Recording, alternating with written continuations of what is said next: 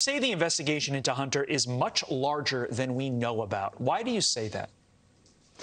Yeah, there's a trail that the FBI has left that most people wouldn't recognize, and one of it, which is the receipt that they left when they picked up the Hunter Biden laptop at the repair shop.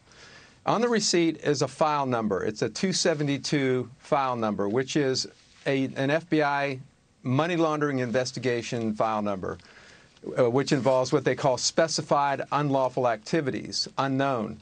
So that means that there is an open investigation as of that time that the FBI was working, targeting the owner of that laptop, in which he committed some type of, or is suspected of committing some type of unlawful activity that has generated illicit proceeds. So I think it's not just a tax investigation. I think it's a money laundering investigation. Wow. It could involve fraud. I mean, here's a fraud scheme.